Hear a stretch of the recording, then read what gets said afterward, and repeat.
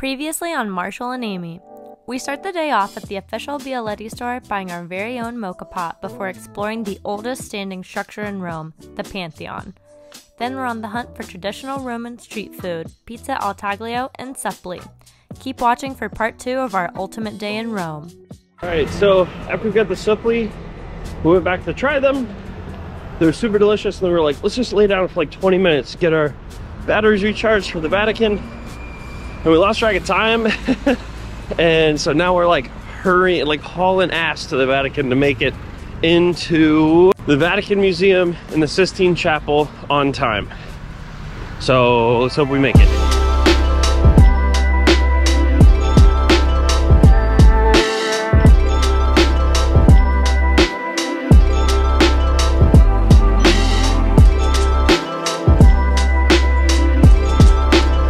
Note to anyone coming to the Vatican Museum and the Sistine Chapel, you have to go all the way around the outside of Vatican City from St. Peter's Basilica to get in. So definitely factor in some time for that. Yeah, you're walking, you see St. Peter's Basilica, and you're like, okay, that's super close.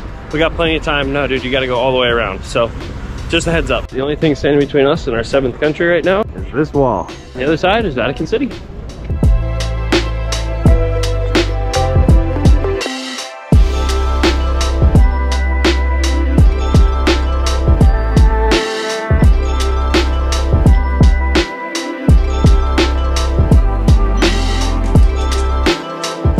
Pretty view of St. Peter's Basilica from behind. How many countries have we been through now? 7. We're in our 7th country. 7's a holy number, so we're feeling good today.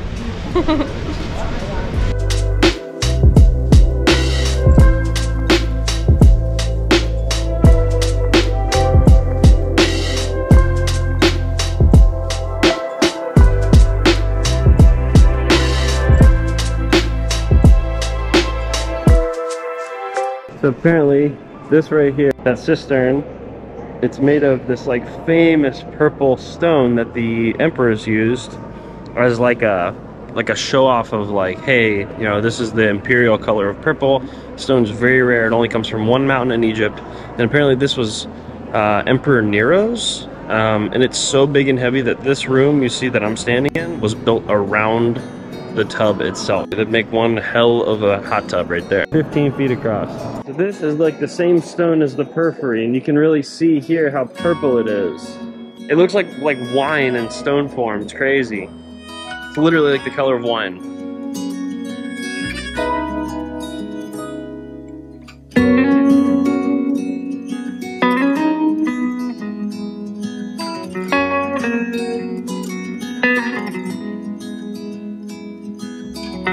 We're just listening to Rick Steves, and we're walking through this beautiful hall, as you can see above me. There's maps on either side. This side is the east side of Italy. This side is the left side of Italy, or the west side, east side of Italy. And at the back there, is the south of Italy, and up there, it ends with the Alps. And so it's like you're like walking through a comprehensive map of Italy. We're looking for the places we've been. That right there is Venice. We stayed like right there.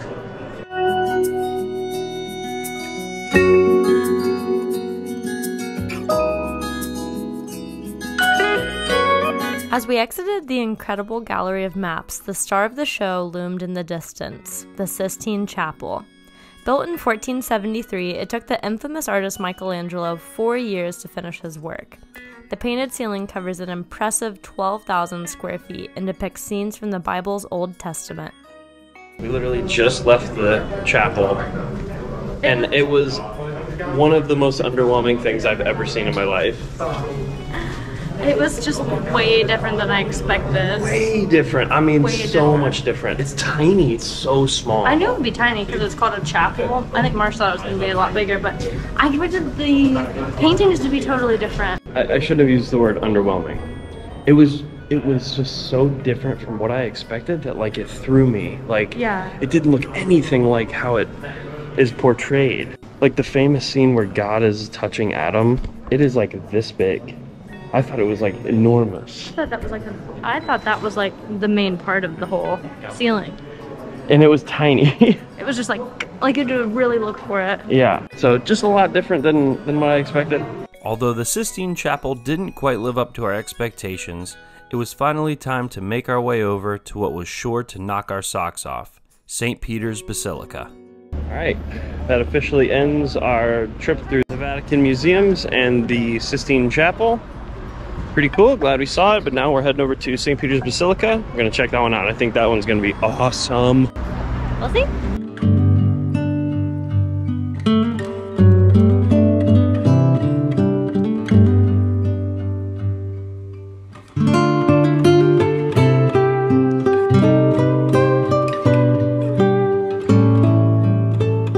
Entering St. Peter's Basilica is truly an unforgettable experience. The sheer size of it is breathtaking. To put in perspective how big it really is, Bernini's Baldacchino at the center of the basilica is 96 feet tall, yet it's dwarfed by the 448-foot dome that crowns the Vatican just overhead. The basilica we see today was commissioned by Pope Julius II in 1506, but a religious structure has stood in this location since 326 AD. This site is of significant importance due to its placement on top of St. Peter's tomb, hence its namesake. Alright, so we just left St. Peter's Basilica. Very fitting end to our Italian trip. That was easily the best thing I saw in Italy. Everything pales in comparison. It's the most impressive building I've ever been in. You can't even comprehend the size until you see it with your own eyes. I just was so impressed, and easily the best thing we saw in Italy, in my opinion. So cool. If you're ever here, I mean, you have to do it. It's free. Get to go to another country, and the building itself is just absolutely insane. Italy. Vatican City? Italy. We've walked almost 10 miles today. By the time we're done, it's gonna be 10 miles, so we still gotta pack, because tomorrow we leave for Dublin. Ireland, here we come.